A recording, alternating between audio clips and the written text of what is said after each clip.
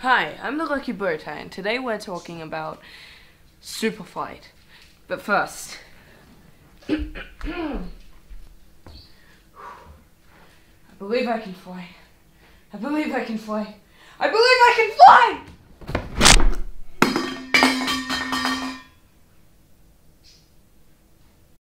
Superflight is an airline simulator released in 2017.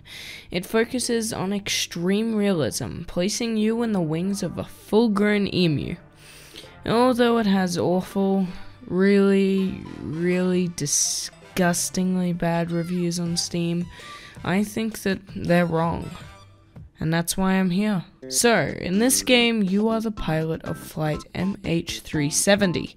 Your goal is to fly as dangerously as possible, shooting through small tunnels, taking deep dives, scraping walls, and flying into... shoot, I probably can't make that joke. The game is based around racking up as many points as possible through making risky moves and endangering your passengers as much as possible. The game is procedurally generated, so you'll never have the same map twice, unless of course you use a seed, which you would think would produce a plant of some kind, but nope.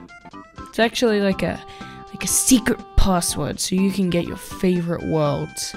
Amazing! In a similar style to popular games such as Candy Crush and the late Plants vs. Zombies 2, It's About Time, the game relies on its sneaky, dirty, Illuminati-style addictive nature to force you to keep playing while listening to the Sweden song from Minecraft on loop.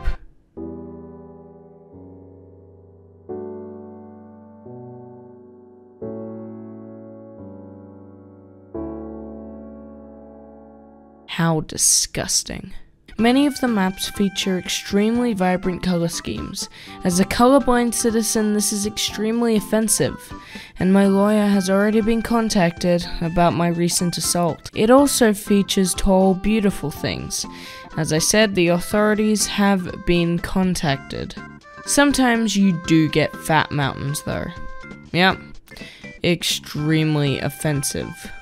So, in order to progress through the game, you have two options. Either be really sick and fly through the portals at the bottom of the map, or disappoint your family by falling to the bottom of the map. But you didn't have to do that to disappoint your family.